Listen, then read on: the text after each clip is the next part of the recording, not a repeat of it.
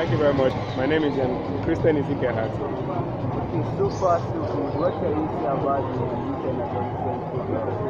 It's a laudable initiative. I want to use this medium to thank Lady Edith Opuada for creating such a wonderful idea. I must also thank His Majesty the King for ensuring that this laudable initiative sees the light of the day. As you can see for yourself, the children have extracted all that they've learned within these 5 days intensive mentorship and training. It's a program that is well welcomed, and this is the 4th edition, and we hope that with the collaborative effort of everybody to be sustainable going forward. What can you say to those that are not participating in this program right now?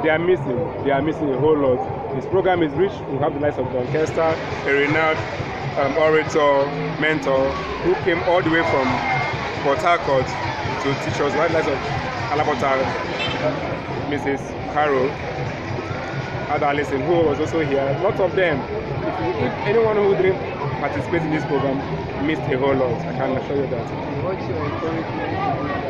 I want to say that everybody who is from this island, everybody who is a son and daughter of Bonny Kingdom, should join the lives of Adolecsent, Bristol, Lolo Hensham, Lady Edith Opuada, to ensure that our young ones are being channeled, are being groomed in the right direction.